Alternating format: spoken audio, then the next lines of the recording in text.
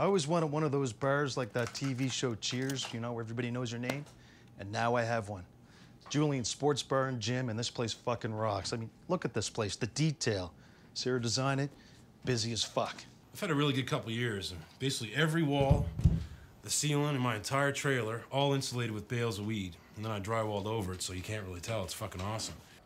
Bubble shed and breakfast. Look at that, I came up with the whole concept myself. Made the sign.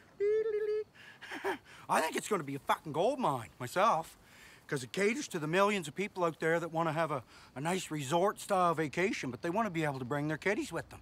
This here's rock vodka, you know what I'm saying? Can I get a Jaya? Jaya. Comes in 4 delicious flavors, you know what I'm saying? Blueberry, Banorch, pomegranate, and apple cinnamon, y'all. Delicious and tight as piss, you know what I'm saying? Can I get a rah?